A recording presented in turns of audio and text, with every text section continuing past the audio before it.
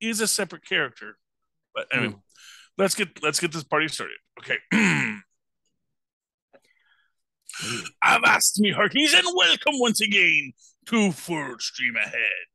I be your Captain Charlie, the Professor Esser, and with me as always is me first mate and skinny rich friend. It's Mozz. Welcome, Mozz. In a world of capes and lunatics, gods and monsters, sometimes you need a good lawyer or two. That's when you call She-Hulk, Attorney at Law. Season 1, Episode 8, the penultimate episode. Take a drink. Ribbit and Rip It. She-Hulk represents Leapfrog, who is injured due to a malfunction in his custom-made super suit. Tonight's director, of course, is Kat Corio. Writers are, of course, Cody Ziegler, our staff writer, created for television by Jessica Gao. John Buscema and Stan Lee get that She-Hulk created by credit. Dana Schwartz and Cody Ziegler, again, both working hard as staff writers. Oh my goodness. So much in this episode. And one of the things I do want to, okay. I'm just going to be honest. I don't like Luke Jacobs. Who's Luke Jacobs? That is the designer. The designer. I like. Why didn't you like him? Because he is a diva. Right. He is not a good businessman. He is rude to people because he can be. Right. And I do not like people like that. That is, I mean, it's nothing against the actor. The actor is a fantastic actor. But I hate him as much as I hate Todd. Wow. And in fact, I'm actually going to go out on a limb on this right now. I would say Luke Jacobs is in the intelligentsia and Todd is just a red herring. I'm good. I think he's one of those characters that, like, he's endearing in his annoyingness. You know, it's like some people just turn the corner, and then once they turn that corner, they can do anything, and you always view it in that light. I think for me, at least, he's turned that corner, and I think they've really made us sort of love this character, and I don't think they would want to go back. They have something good here. I don't know. Well, okay, because here's the big secret reveal. Okay, that they are just dragging their feet to get to. The money in super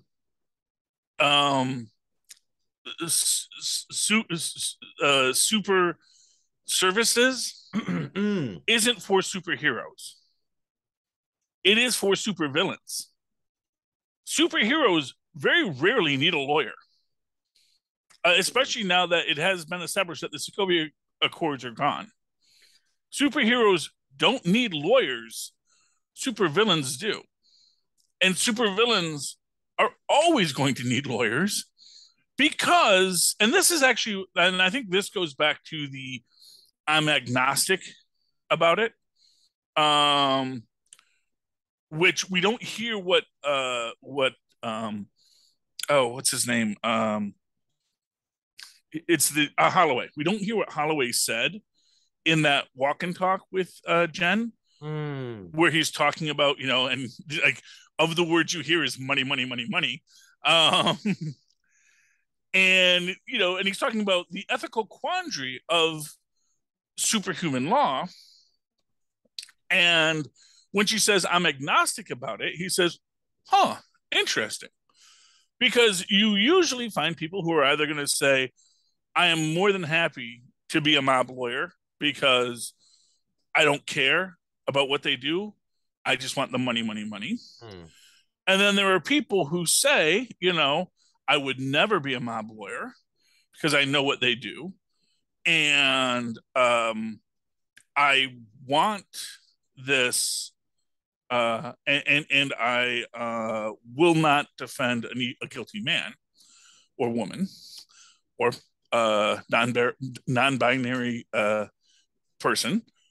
And then, but here's the thing, is that a lawyer should be agnostic.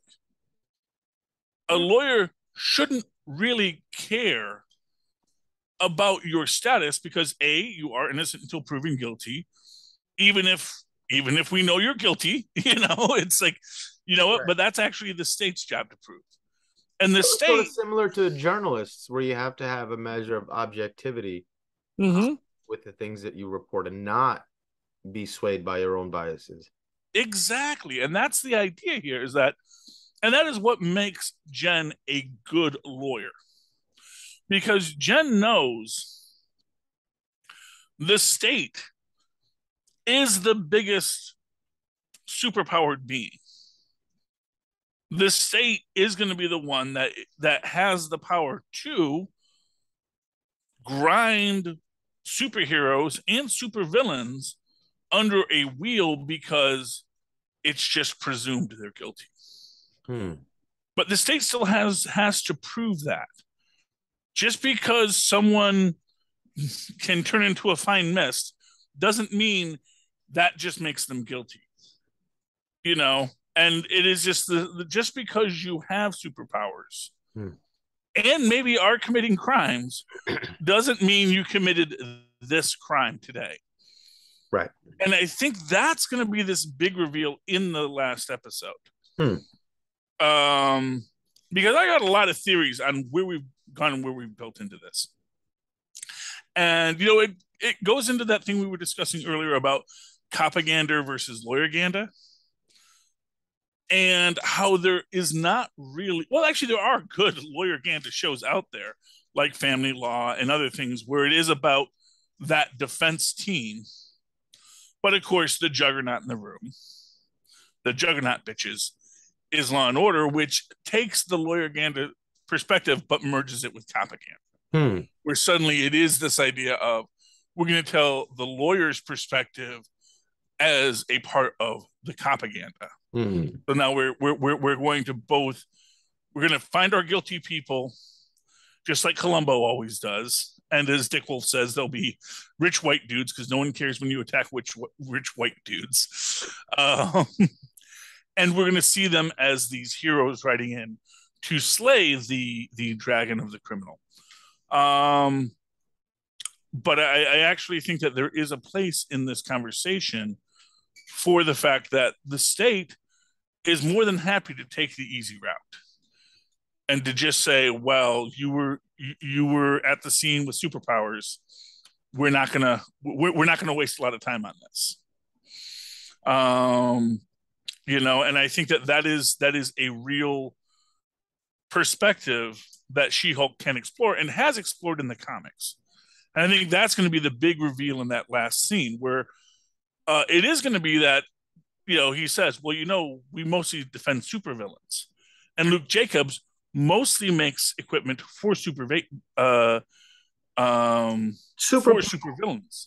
Because, because you know what? They got to, that's, you need money if you want all these fancy suits. And there's a lot of ways to get money, and a lot of them involve nefarious activities.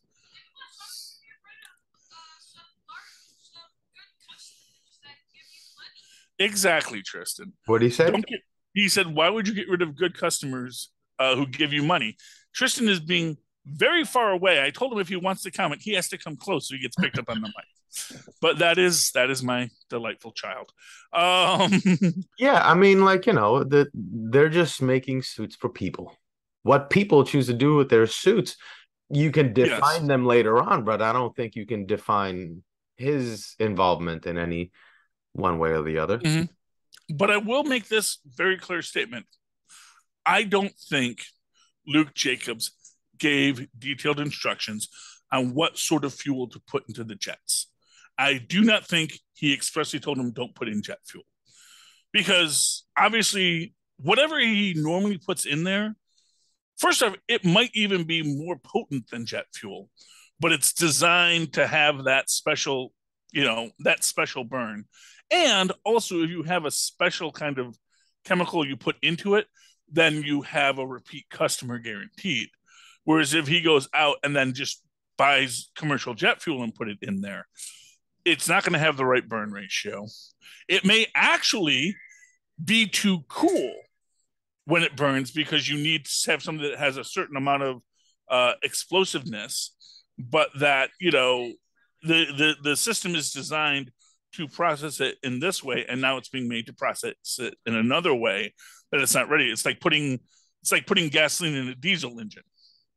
It Right. Nobody's going to sell you a car and not tell you not to put diesel in it or tell you what kind of fuel you yeah, exactly. need to But put. what it is you can put whatever. gasoline in a diesel engine, and it will No, have but a I'm saying, similar like, effect. of course, Luke Jacobs told him what to put and what not to put. You don't buy a car without somebody telling you what. Yes, but You know what I mean? if all he said was, "Oh yeah, I'll provide you with the fuel," and it's X amount of dollars every time you want fuel, a lot of people are going to start saying, "Well, what exactly is this fuel? But Why do I I have don't to think go to that him?" was said at all. He just told him, the instructions specifically told you what to put in there. I don't think he was saying you can only get it from me. Well, I would wager that. See, that's an assumption on your part, and Right, but that's so is it. So is it on yours. yes. I don't. Yeah, it's not showing up on the camera. Just it's dangling a skeleton over me. Yeah. Um, but well, no, and yeah, and granted, it's an assumption, and when you assume, you make an ass out of you and me. I would wait, but it is this idea of how is Luke Jacobson, and I want to make sure it's Luke Jacobson. I'm I trying to feel like remember you have the like a personal agenda against Luke Jacobson and are trying to find like the no, intricate I just web know how that you business can reach people to get are. there. I Okay. know how business people are. So somebody in business screwed you over that Luke Jacobson reminds you of, and you're like, that guy. Well, you know what it That is? guy It was is evil. it is that level Yeah, of supervillain esque confidence in his own work. right. Okay, But that's just artists. I think that's just artists. yeah. If you want to be on the show, you have to come down. Okay. I think artists Yeah. are always like that. My Well, stuff. yeah. Many Designers are artists always like are, that. but not when it comes to product liability. I Right, mean, but there that's the are thing though. He's like, these aren't like big old businesses with HR departments and legal departments. This is well, just an artist, like underhandedly secret business. I doubt he even pays taxes, right? He well. I mean, that's a under the whole other bag of hammers, and that's an Right. No, but interesting my point aspect. is, this is an artist. This isn't a business. You can't expect him to act like a business with Okay, like a PR department saying, "Oh, he's but you know what? he gets All to be artists. himself because he's running an independent little thing that's under the table, off the grid kind of thing." Okay, but you know what? The minute you start charging money for your art, you're a business. Especially if you're I charging enough understand that, but money, like again, artists are especially if different. They you're run their charging enough businesses money for differently. your art that Yeah, you have security cameras and a secret lair yeah. and all of the things that you have for this. At a certain point, you do cross the line from being simply so for example, and this is one of the big things is what happened to Melvin Potter, who we know also did make stuff for supervillains all the time, was happy to, because that's the business. Just like the Tinkerer, happy to make stuff for the supervillains because that's the business. Money is money, Tristan. Yes, and the reality is that once you once you cross that line, you can't just cross back. You can't suddenly have a moral compunction, even in the idea that. So, for example, people want to compare Luke Jacobs to what's her name from The Incredibles, Edna. Hmm. But Edna very clearly was working on government contracts to suit up superheroes, specifically because she wanted to work with superheroes. And it's Edna mode. And that it's actually, there's even a fun fan theory that she intentionally sabotaged Syndrome because he likely came to her and said, "You have to make my super suit." She says, "Okay, you get a cape." Um, you know, Yeah. just the idea that, if you want to come to me, I'm going to have this moral guidance. But in that level, the fact that he is immediately rejecting She-Hulk, Yeah, who for personal again, reasons. what? For No, personal but even reasons. when she first shows up, even when she first shows up, and he's being first off, he's super into body shaming, which I do not like. I do not appreciate. And it's a freaking, she's She's an Avenger, okay? Not And he's yet. not getting Avenger. Like Well, like 18 of the Avengers don't know she exists yet. this is true. Well, there aren't even 18 Avengers left, but yeah, but it is just this idea that she has the bona fides, but he still has to put her down, and I don't like that as a personality trait. Okay. I mean, I don't. I mean, maybe some people are into that, but to me, that's the toxicity. Oof. That's the toxic personality where it's like, dude, you you know we just like the book says, everybody poops and you do too, so don't act like you don't poop. Yeah, That's but just my neither should opinion. you. You know what I mean? Well, but she doesn't. At no point is she like, you should do this for me because of who I am, aside from the fact that you have to understand my unique situation and kindly don't be mean to me about it. Yeah, but I don't You have know, to do anything for you either. I mean, but the thing is that if you were a good person, you would do something for her because you want to be a person who is helping good people. Yeah, but I And don't owe that to you or to anybody. If I feel like it, whatever. This is, it's like a get out of my store. I can refuse it.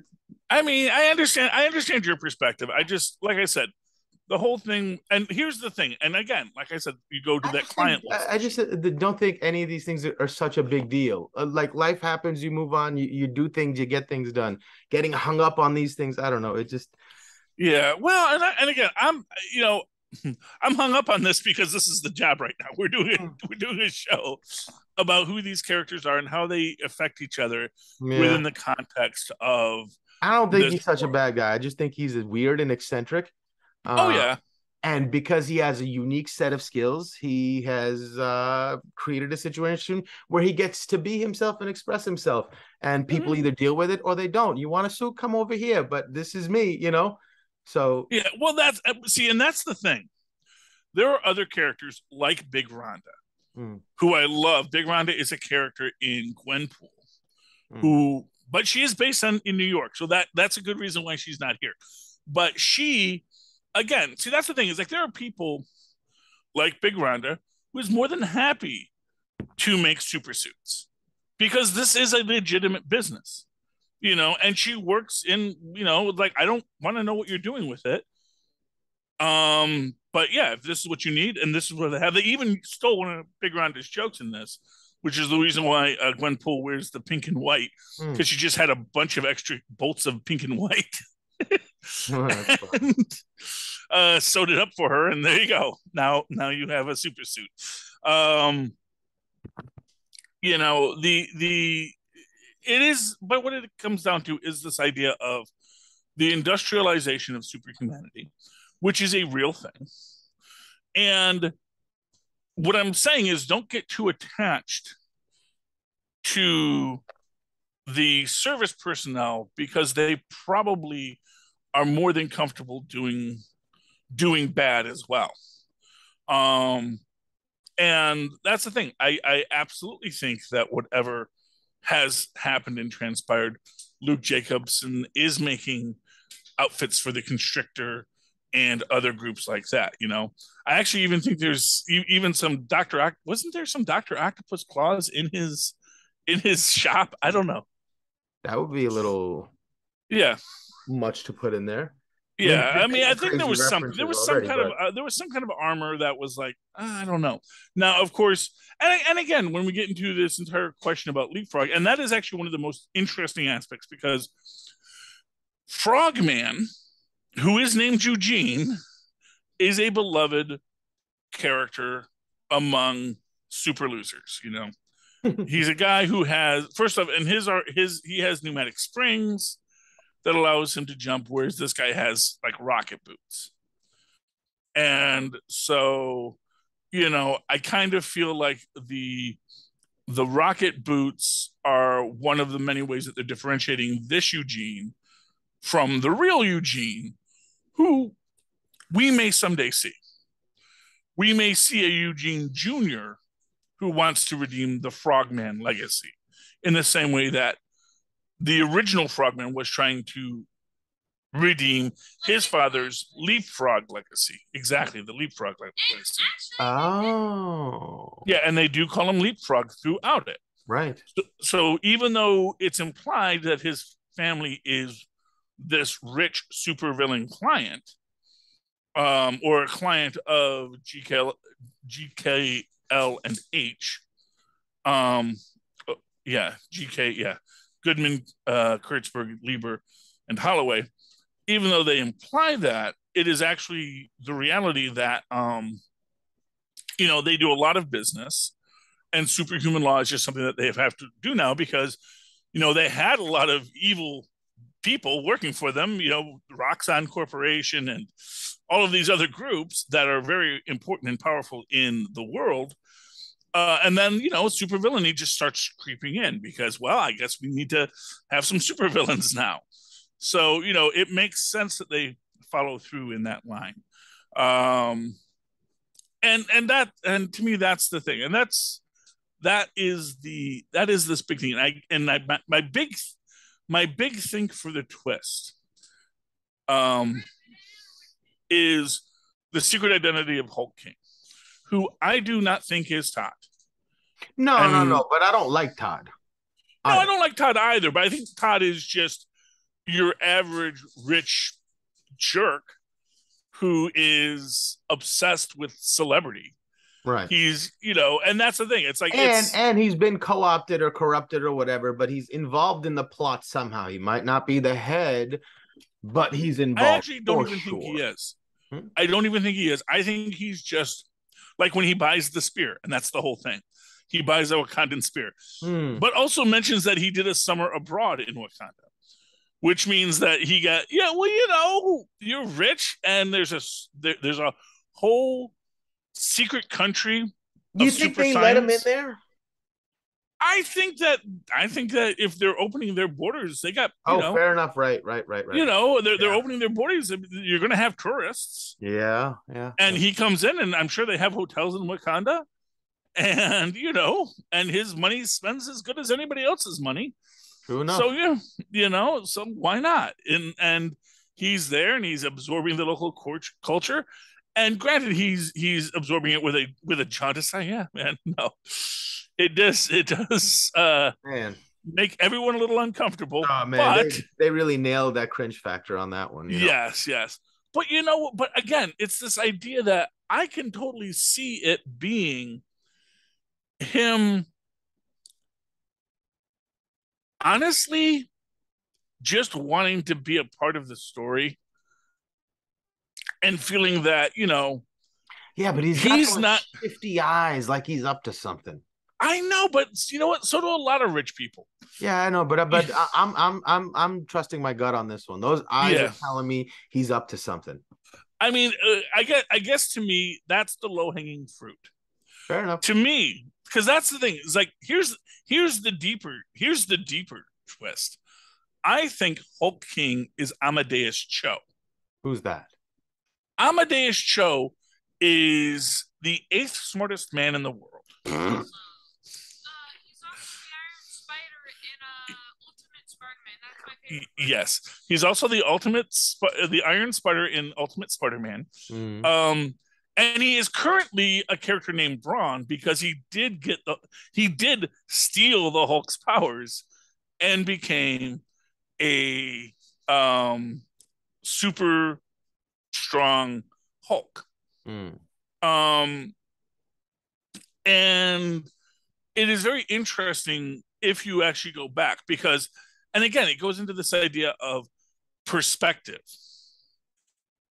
Amadeus Cho basically his story is he won a radio, well, he not a radio contest, but he won a contest called the what was it called? The Mastermind Excello Smartest Person in the World contest kind of thing. And he got so much money for passing the Mastermind Excello quiz as the 8th smartest person in the world. Yeah, it's a good thing. And his basic shtick is he's one of these guys who, one of the things he always does is he'll throw something, it'll ricochet off 6 walls and then hit you in just the right spot to make you unconscious. Gotcha. So he's always doing the math, and everything is a math problem to him. Hey, it's kind of like what Daredevil's been doing this season with like ricocheting stuff and hitting people with his little. Yes. Oh, we'll get to Daredevil in a minute because he beat that poor crippled guy. What? And there's a guy who is crawling away from him, and you see him just beat him. Unmerciful. He's not a cripple. He's just, has 2 broken legs. 5 seconds ago, he was just fine. This is still but part now of the same scenario. He's they defined the difference between a goon and a henchman pretty well, which I appreciated. I thought that was really, really cool. And like, I think he deserved it. He was asking for it, and he got it.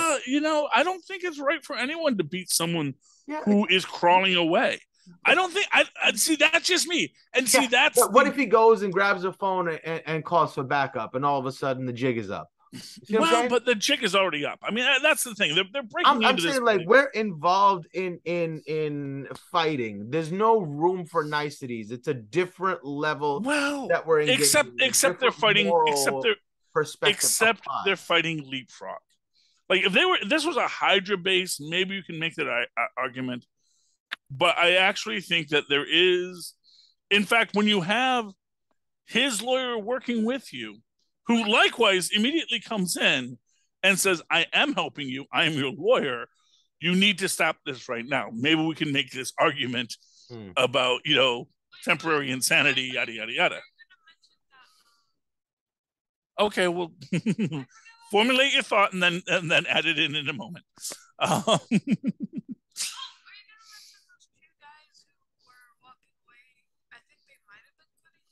Well, yeah, I mean that was one of the things. It's like at the very start of this, which Matt can hear, the 2 guys are like talking about how they're not into this gig. They are hired goons. They are, and I forget which one they said are hench and which are goons. I really don't care. These guys are clearly hired workers. They're not there because of the ideology of Leapfrog. Sure. They're not seeking to further the Leapfrog agenda. They are literally there for a paycheck. And the fact of the matter is, when you beat a crippled man unmerciful, I'm sorry. Did you see his legs move, Mozz? Before he got hit, yes.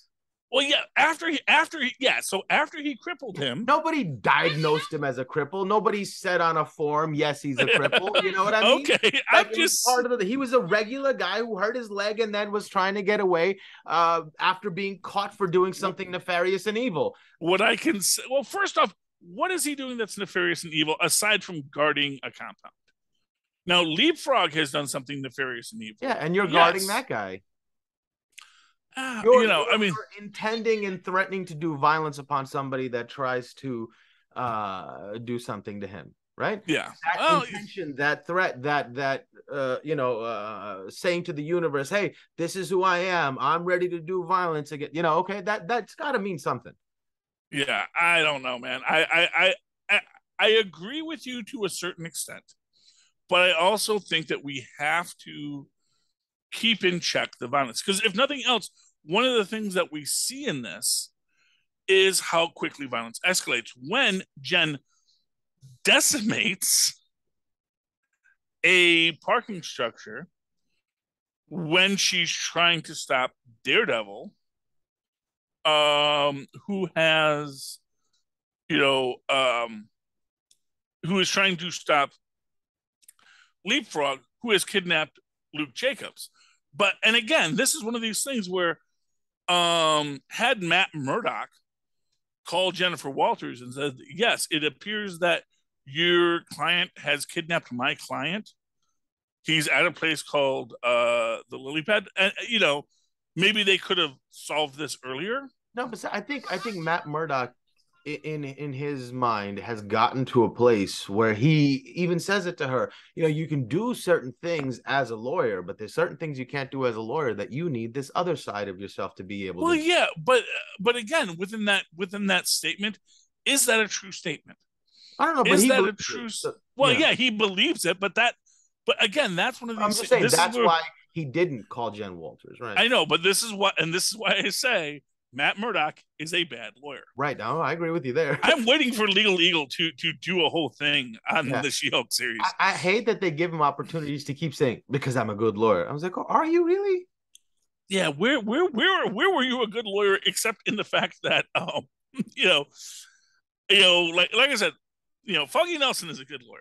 I would love to see a Foggy Nelson cameo. Come on, they need to bring Foggy Nelson back. Yes, they do.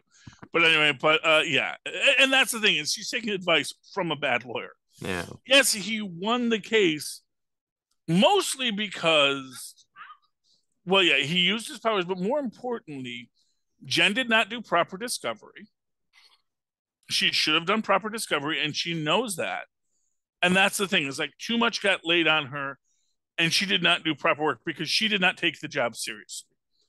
That was the problem. She was too worried about the Luke Jacobs gown to really address us. And then she let her passions run away with her, which of course is true for Hulk, which is what Hulk was trying to say. In many ways, for all of the complaints about earlier episodes, all of their complaints are being addressed about what the danger is with rage when you're a Hulk.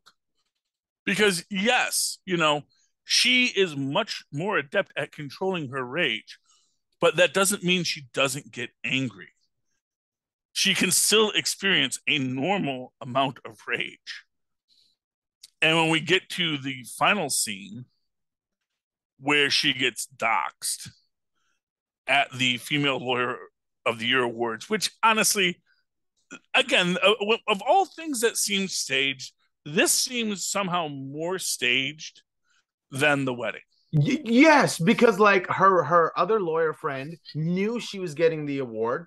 Somehow all the other women knew that it was going to be all these women. She was the only one that seemed under the impression that she was the only one getting the award. Yeah, because I get the feeling they give it out every year to all of these top lawyers, Right. And it doesn't mean they're not because trust me, there's a lot more than 8 female lawyers in LA. Right. I found it interesting that also that they gave the award to Jen Walters and she shows up as She-Hulk. Yes. I thought they would have given the award to She-Hulk. Well, no, because they're giving it to Jen Walters She-Hulk. And her legal name is Jen Walters. I guess. Yeah. And she even makes the joke about that when it comes into it. No, he said Jennifer She-Hulk. Oh, Jennifer She-Hulk. Yeah, in the common parlance. Just like how it's Dwayne The Rock Johnson. So in this moment, she thinks she's going to be the only recipient, but she's not, obviously. And not for nothing, there's a lot of awards that work like this because award shows sort of operate on self-congratulation. So it's like, yeah, we're gonna have these awards and we just need people to show up and no one's gonna buy a table at the event unless they're getting an award. Yeah, and that's super shady though. That's really, really not cool. Yeah, but and to be fair, it's like even groups that are like legitimate groups like bar associations will set up things like this. But if they're going to do an event, you need to pay for the event. And if you're going to pay for the event, you need people to come and buy tables and receive awards. It's weird. I'm not in that business myself, but I understand how that business works. Anyway, so she gets doxxed by the intelligentsia in this, which I found really interesting. And again, she makes this point. It's like, do you want to know who She-Hulk really is? And she's like, I don't have a secret identity. Yeah. What were they really trying to prove? What does that show? It doesn't say anything about anything. It's just it's a bunch of stuff, and it's her being. Literally, what they wanted to do was they wanted to slut shame her. Like it doesn't. No, I know it doesn't matter, but you know what? It would be rough. So there are nude photos of me out there. I've been to Burning Man, and these things exist. And while I'm not ashamed of them, and these were things that were taken with my consent. If stuff was taken without my consent, yeah, and especially if it involves other people, and particularly recent rape betrayals, Right. which Josh, To me, it just seems like doing that only gains sympathy to her cause from people. It doesn't make her look bad. That's see what it's a counterproductive and yeah, kind of. And to be fair, that's what Mallory tells her in that moment, because Mallory sees what's about to happen, and she tells her, "Don't." Yeah. Don't, because she knows. Yeah, I know you want to do that right now. I guess the point I was know to what get her to Hulk out. That's what they wanted to show. That's yeah. Well, they wanted to. Yeah, they wanted to put her in a dangerous situation where she is causing damage. And by that point, to be fair, because she did leave a note at the parking structure. Yeah. You know, the Department of Damage Control was already there.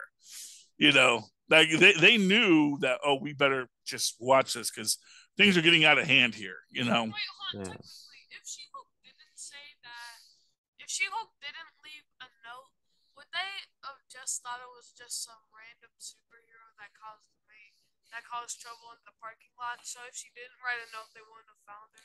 No, they probably had cameras. Although, you know, it's also possible that someone could have blamed it on an earthquake, but because it is LA. But in this moment, you know, they do a lot of damage. And both heroes do a lot of damage, especially because both heroes are acting like they don't have to follow process or procedure. Daredevil doesn't do that much damage. Most of the damage caused well, only because he can't. Yeah, you know, I mean, the damage caused by him is him being hit by things. I think. Yeah, but the real point of it is just that this is what, and this is where I'm going to say this is going to be the big thing that Jen embraces at the end.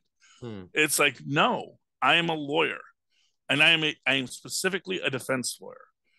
And yes, it's nice when I get to defend good people against Roxxon. But just because you're Roxxon doesn't mean you just are automatically assumed guilty. Right. You know, you need to be defended. And I think that's what we're going to get at the end of this. And I think that because the whole thing with Amadeus Cho being the Hulk King. Oh, by the way, I do love that he's Hulk_King when they flashed it, which actually means that on that server, someone else already had the name Hulk King. That's funny. He's like, or maybe they just don't allow spaces on that server. So true, but usually then you just put the words together, like my own name, Charlie Esser. or you put a period. Yeah, or you put a period. There's several ways you can do it. The use of the underscore, I think, is specifically shows that, you know, there was already someone using the name and he couldn't get it. Well, why couldn't he just use Hulk King but replace the I with a 1? I mean, he could do that too. There's lots of ways you could do it, but really in that situation, it's actually really sad that you know that there were like several other options that they used and none of them were available. But anyway, I think it's Amadeus Cho expressly because Amadeus Cho was a big stan of the Hulk and was always willing to excuse his destruction of Harlem, his breaking of things, but that let me talk that you know, because he said, but no one died, as if all that matters in a person's life is that they don't die. And there's actually a really good scene in the World War Hulk series, which is where he's introduced, where he is honestly just the biggest jerk you're ever going to meet. He's very unlikable, even as he is also very likable. You know, much in the way that you feel about Luke Jacobs, and maybe I feel a bit more empathy towards Todd about. You know, it's like. He's a smarmy worm. I hate that guy's face. Oh yeah, you know, I hate him too. I think they want me to, and I'm happy. No. But see, to me, I think that they want you to hate him, especially because at the end of the day, he's not doing anything horrific. Yeah, he's like that guy that goes, "I'm not rich. touching. I'm not touching." Exactly. You know, like, ugh. Hate that guy. Exactly, Tristan. I think he's meant to be a red herring. That you're meant to be focusing on this obvious rich jerk and then you don't think about, oh, what are the other options? Yeah, well, Who are the other let's people see what who happens could be next the year. rich jerks? He turns out to be the bad guy. Oh, No. Well, yeah. Well, then you can rub it or in my turns out to face be next a week. bad guy. Like he's Yeah. definitely involved in the plot somehow. Yeah, but like I said, see, to me, and it's one of these weird things where it's like, if I wanted to be a supervillain, I'd be a supervillain. I don't want to be a supervillain. I want to just enjoy living in a world where superheroes exist and sort of just be a tangential hanger on. It's like a person who, they don't necessarily want to be a celebrity, but they really want to go to the party. They want to go to the party where Black Panther is at. Right. And, and quite frankly, if that's sort of that thing, if he was invited to Wakanda to return the spear, I could totally see this idea of him being honored as this guy who reclaimed the spear for Wakanda. And they threw a little party for him, just like the Lady Lawyer party. And he got to say, this is given by Todd, whatever my last name is, to you. He'll go in the history books as a hero for our people for bringing back our property that was stolen from us years ago. Exactly. Well, to be fair, we don't know when this was stolen. This could have been one of the ones that was like left in South Korea when they left the car and everything else there when they had to run. Yeah, but no, that's the way to approach that situation. Somebody should have went and pitched that idea to him. They would have gotten it back real easy.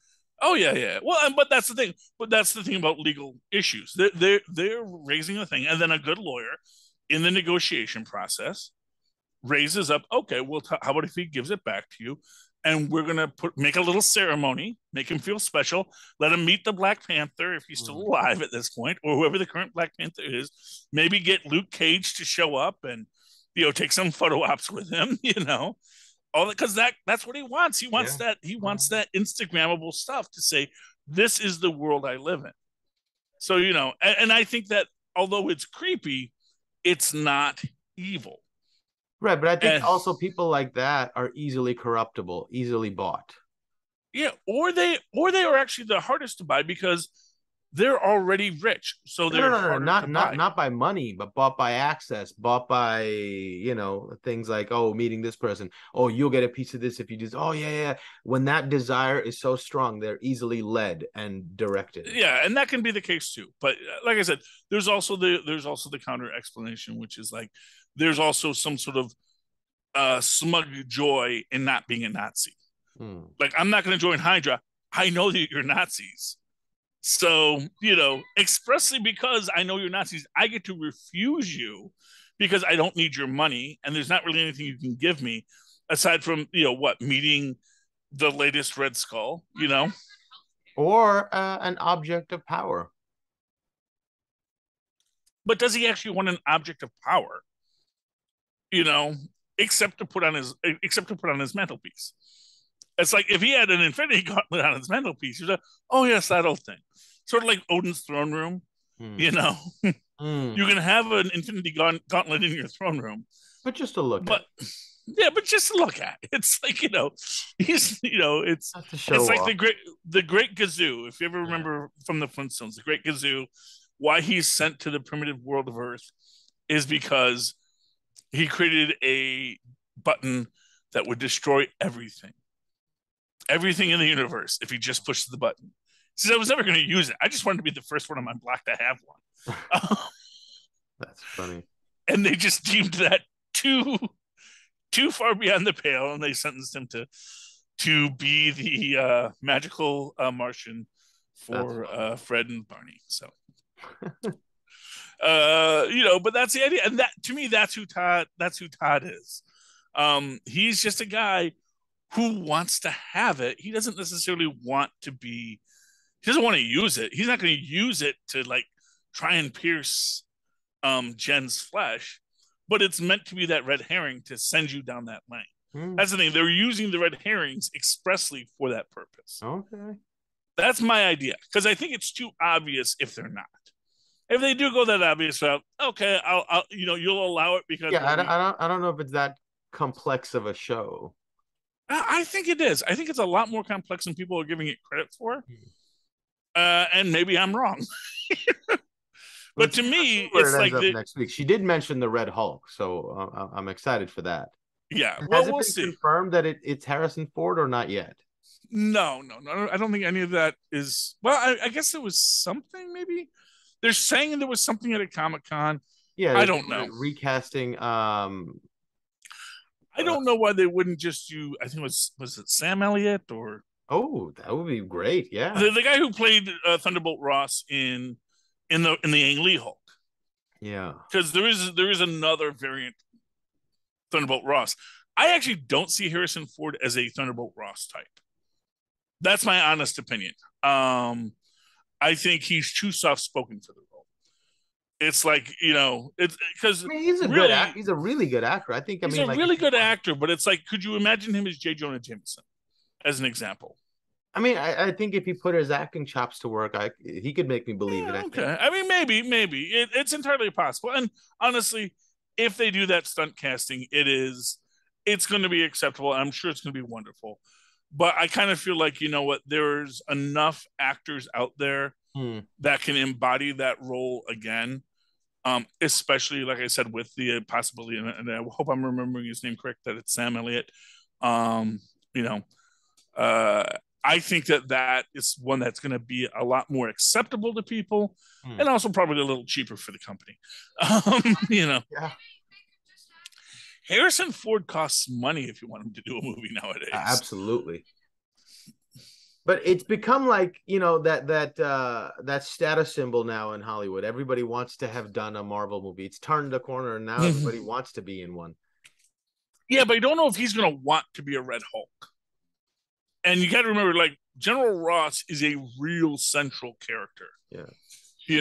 I mean, and to be fair, he really likes playing Indiana Jones, to the point where he has like said, no one else will ever be Indiana Jones. That is my baby. I mean, and honestly, to me, that kind of feels like a little Dr. Smithian, where like, the actor who played Dr. Smith wanted to come back and play Dr. Smith again in the reboot series. And they were like, you're 100 years old, man. I don't know if this is going to work. It's like, well, what about Dr. Smith says he's a young man? And it's a fair cop, but also it's a weird thing too. Yeah. And it's like, I don't know, man. I don't know if he is looking to be part of another franchise at this point in his career. Fair. Yeah, because he has Indiana Jones. He's already going to do. They were able to find enough money to bring Wolverine back. Yeah, but he was already in the franchise. Fair enough. That's the thing. Is like that. But one I think was the lack of desire to be part of like a big concept sort of thing for a long amount of time is the same for both of them. And if they were able to bribe him back, I'm sure they could find something to get him there. Yeah, I don't know, man. I guess I just come back to the fact that he really hated Star Wars. Yeah, and it's like every day. Is there any way you can kill me this episode? Please kill it. Please, I'm begging you, George. I'll be Indiana Jones forever. Just kill Han Solo. That's my only request. Which is weird because I think Han Solo is a cool character. I don't know why he's so mad about it, except that maybe it's in space and he doesn't like to go to space. I don't know. I think maybe he's always been like the old curmudgeon. Yeah, I don't know. It's entirely but for what it's worth, that's why he was so good in that, because Indiana Jones and Han Solo are both always, even when they're young, they're still very curmudgeonly. Yeah, and he's a.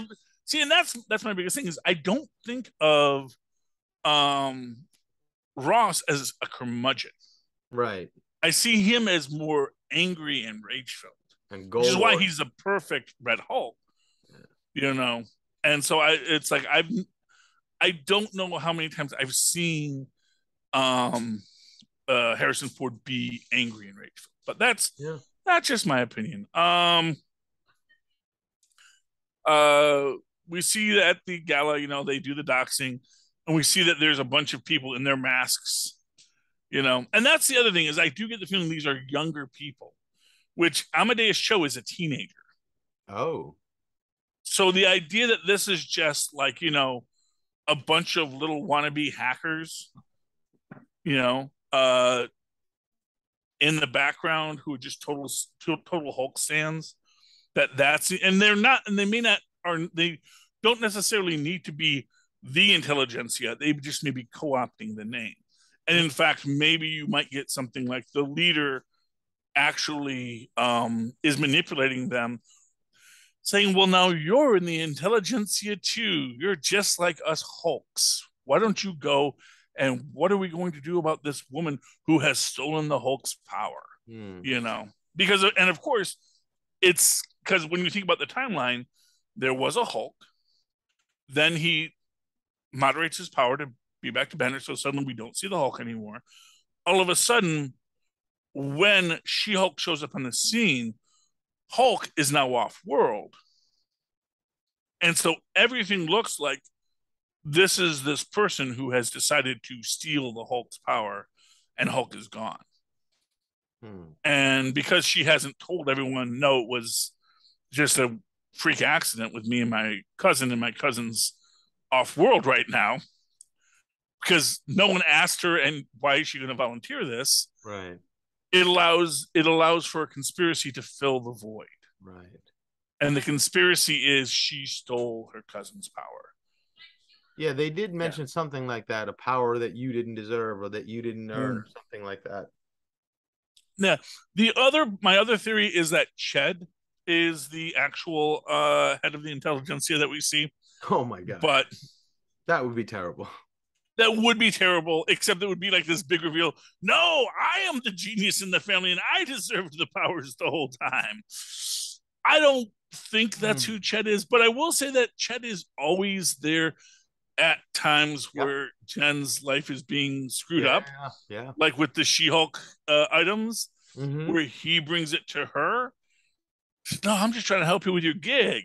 That's not me. It's like, he's at the wedding where she shows up. So I don't know, man. Maybe there's something there, or maybe he's just meant to be the comic relief. I think he's just comic relief too, although I do like Ched. Yeah, it would be a big twist, but I think the bigger twist is Amadeus Cho, and you give him a redemptive arc at the end where maybe the Hulk shows back up and says, why are you doing this, Amadeus? Like, well, she stole your power. He's like, no, she didn't. What are you talking about, you stupid little kid? Yeah. And then he has to go and become, okay, I made a mistake. I'm sorry, Jim. I hope so. Well, I mean, I hope it's something more interesting than that. I hope there's bigger, deeper reasons, like of getting the blood to create the Red Hulk, and that Valerie's involved. Well, other people could be. That's the thing. And that's where a character like the leader, who is maybe manipulating a guy like Amadeus Cho, who is, we will remember, is only the 8th smartest person in the world, which means he's super smart. And one thing about super smart people is the smarter they think they are, the easier they are to fool. Because they go, oh, wow. Exactly. My perception, my judgment is unquestionable. So it's exactly. Yes, he's actually like, 3 or 4. So he's right up there with the rest of them. Yes, he probably could trick Amadeus Cho. All right. So there's a lot of cool people. Oh, big pitch. Danny DeVito should be cast as the Red Ghost. Oh. If they decide to do that with the Fantastic Four, is have Danny DeVito come back as the Red Ghost. If you've ever seen the Red Ghost, this is the Russian attempt to recreate the Fantastic Four event, where the Red Ghost is this little short fat scientist with his 3 super, is it 3? I can't remember if it's 3 or 4 super apes, but they all go into space, they get cosmic radiated, and they come back, and like the gorilla has magnetism powers, the Red Ghost can become intangible. In each of his super apes that he is trained and respond to his mind are super powered, are really cool. And so that's my big pitch. That sounds really fun. Yeah, I would love to get me some super apes and the Red Ghost played by Danny DeVito. I know the man can do a Russian accent, I'm sure. and he would be perfect. Put him in that red fur-lined jumpsuit. That man is going to chew that scenery like it was made of Melba toast. So, all right, Mozz, any final thoughts on tonight's episode before our penultimate episode? Take a drink. No, I think I'm all out. Before we get to our take a vape. Before we get to our final episode, what are your thoughts? Where are we going next? Big predictions, Mozz. I don't know if I have any predictions. I just hope it's a satisfying ending to a fun ride. I hope it's not something as silly as just a bunch of kids being goofy, thinking that she stole her powers. I hope that there's a deeper conspiracy that is revealed that actually is real. They mentioned Red Hulk. It'd be nice to send us a little further down that road.